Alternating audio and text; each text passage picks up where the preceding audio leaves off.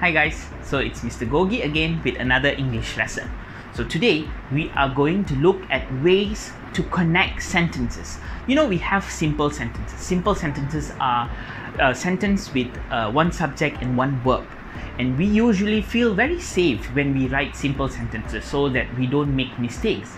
But when you have conjunction, okay, when you have ability to connect those simple sentences and to make them into compound sentences, okay, you can bring in more variety to your writing. So how do you do that? It is with the help of conjunction. So today's topic is about conjunction. So I'm going to make it very easy for you guys. Okay, so we are going to divide this conjunction into two lessons. Today we are only going to look at coordinating conjunction.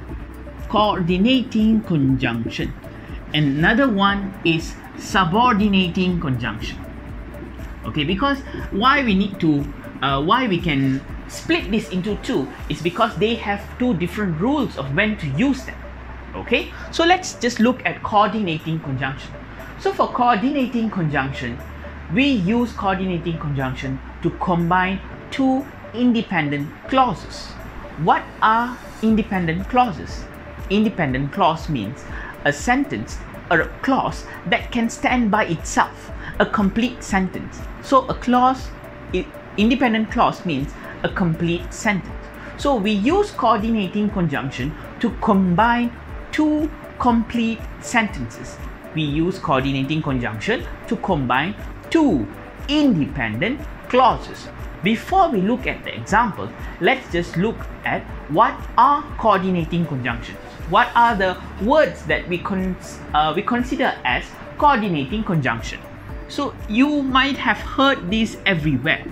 Okay, it's very easy. Fanboys, you might have heard your teacher saying this. Okay, so what stands for fanboys is that, okay, F for A is for and, N is for nor, B is for but,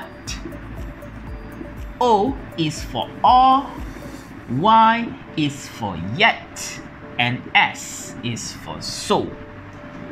So coordinating conjunction, you only have these 7 conjunctions, nothing else.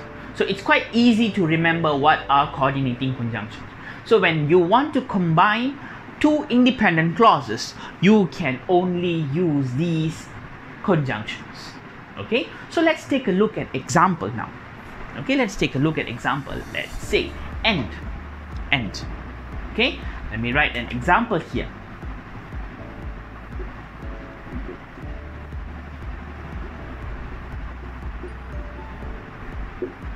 Ali likes to sing.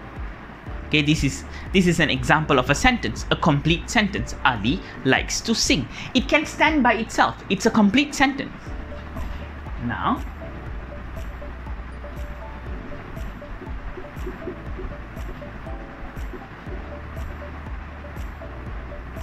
Ahmad likes to dance. Ahmad likes to dance. Now we have two independent clauses here. We have two independent clauses here. Now we can combine this to make it into one sentence so that we can bring more variety to our writing. Okay, it's not wrong to leave them as two separate sentences, but the more you write simpler sentences, the more you write simple sentences, your writing becomes boring. Your writing becomes chunky. Okay, so in order to avoid that, we use coordinating conjunction. So you can write this sentence as Ali likes to sing and Ahmad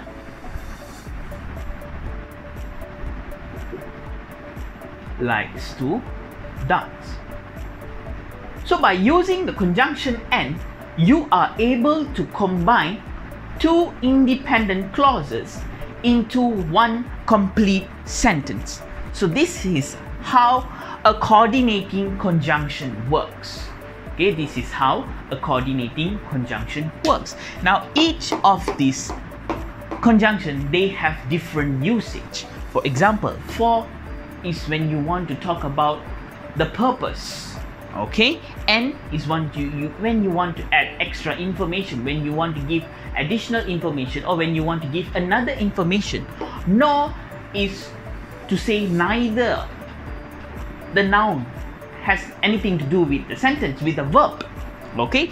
But it's to talk about something that is contradicting, or choices, yet, which is talking about whatever that is yet to happen, or anything that is related to take place but it has not taken place yet. And so is to talk about consequence, the effect of a verb, right? So these are coordinating conjunction. Thank you.